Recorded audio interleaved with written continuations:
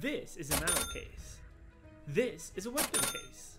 And this is a THICC weapon case. It's quite rare. I need 2 weapon cases, 4 ammo cases, and 10 metal parts to trade for this THICC weapon case. It's used for storing guns and attachments. I have one, but I want another. I don't quite have enough cash to get one though. So, I'm going to challenge myself to obtain it in a way that it won't cost me a thing.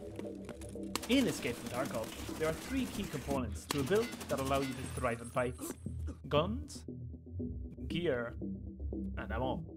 In this challenge, I'm allowing myself to make modifications to 1. My scav's gun, 2. A bigger bag. Anything I change from the scav I get out with must be funded with items I find in my raids. Alright, with the real setup, let's get cracking.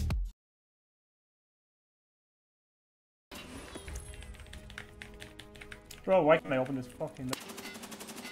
Woo!